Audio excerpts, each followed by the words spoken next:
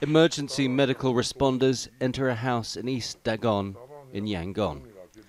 By the doorway, a middle-aged man sits, as if he just dozed off to sleep. In a bedroom, an older man, his father, lies unmoving on the bed. Both men are dead, suspected victims of COVID-19 as it spreads unchecked across Myanmar. Elsewhere in Myanmar's largest city, they've been queuing through the night to refill oxygen canisters. Most have to risk breaking the military-imposed curfew to get in line, with a wait of at least 12 hours ahead of them. For some, it's too long. My sister has been suffering from COVID-19 for 3 days.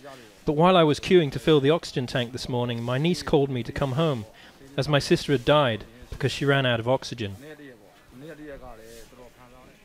Now the pandemic has claimed the life of a senior NLD politician, Nyan Win. A spokesman and legal advisor to Aung San Suu Kyi's party, he was jailed by the military following the coup. After contracting COVID-19 in prison, he died in hospital on Tuesday night. Even getting help to those who need it is hard. Natty used to live in Yangon. Now she's trying to raise funds for oxygen and aid to send back from neighbouring Thailand.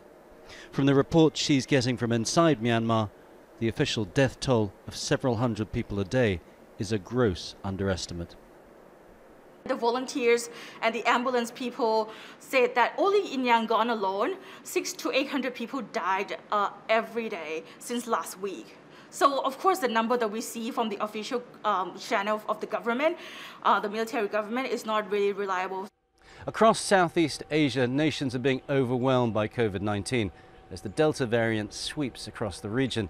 But nowhere are the defences weaker than in Myanmar, where those charged with fighting the pandemic have been arrested by the military.